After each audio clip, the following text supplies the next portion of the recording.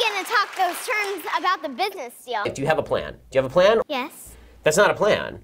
Well, you see, mister, I've been working on my third book, and I thought since I'm writing the books and illustrating the pictures, and you brought your name into the book, we're gonna need a good publisher.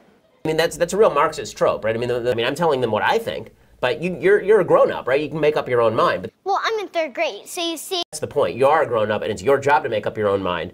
It's that you hate children. You don't care if they're dead children.